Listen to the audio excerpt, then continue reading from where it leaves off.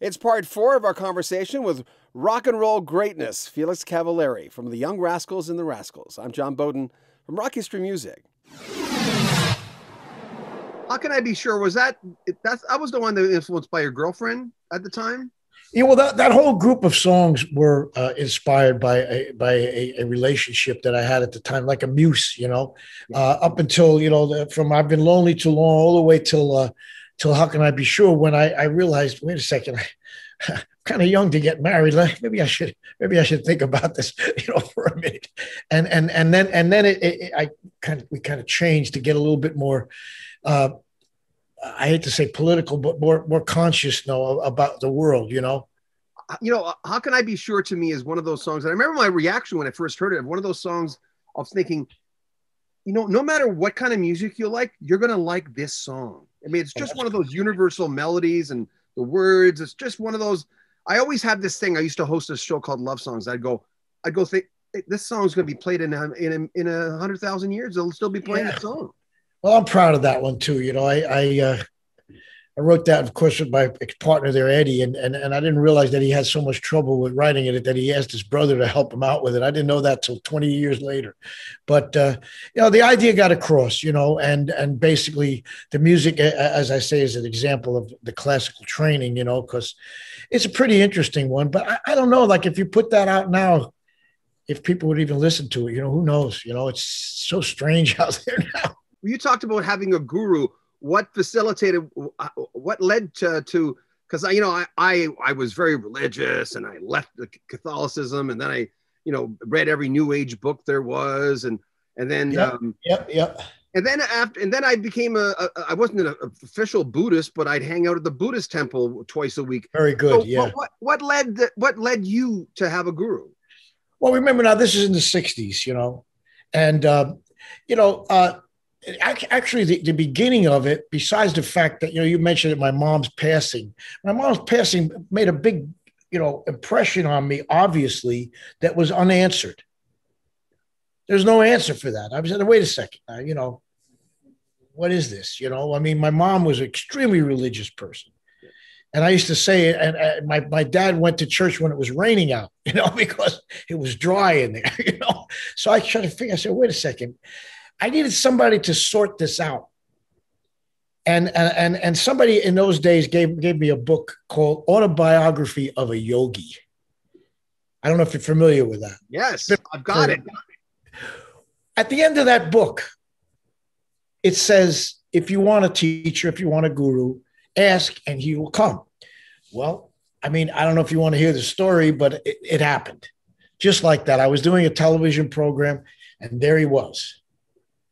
And I made a kind of a jerk out of myself trying to meet him because I was like, oh, wow, and it really helped me with all my issues. You know what I'm saying? Because, being in the music business is very volatile, to say the least.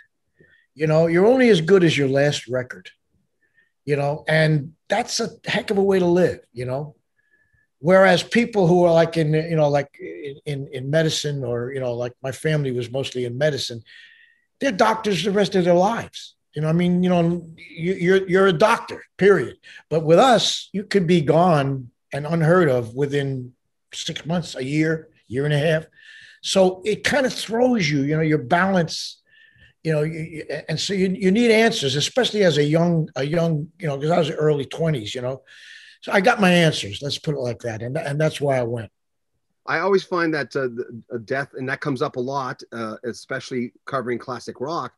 But I'm 61. Oh, yeah. I've lost a lot of people, and a lot of people. I remember when Eddie Van Halen passed away. I went on, did a live feed, and I went, "Hey, I'm even at 62. I'm well versed in death. I've had to grapple with it. I've read the books on it." Yeah. Because one day, the thing about death is one day everyone says, yeah, but I saw them yesterday. I said, well, yeah, everyone's alive the day before they died. But at the same time, humans have problems grappling. It's hard to, like, where are they? Where'd they go? Well, you answered that question when you talk about the Buddhists, they pay attention to this word, and I think really, most of the most of the North American countries, we kind of like, oh, gee, I don't really want to talk about that.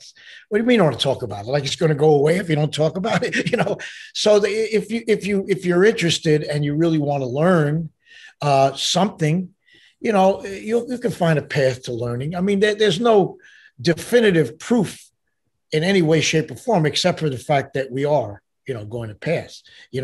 So I would recommend kind of being prepared.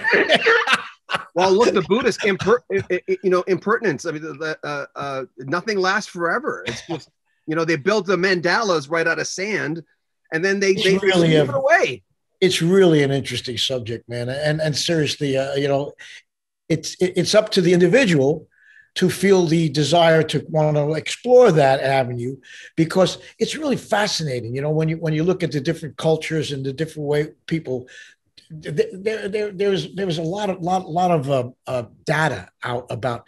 I picked up this book years ago of all the different ways that different religions and different countries treat the same subject. It is fascinating, We'll have more from Felix Cavaliere coming up in a few days. Make sure you comment on our videos, subscribe to our channel, and share our videos. You want to donate to the channel, at the very top of the description, there's a link where you can do that. Or you can buy a t-shirt. That helps the channel as well. We have t-shirts for Rock History Music, Rock History Book, and Rock History Canada. Make sure you comment on our videos, subscribe to our channel, and share our videos. I'm John Beaudin. This is Rock History Music.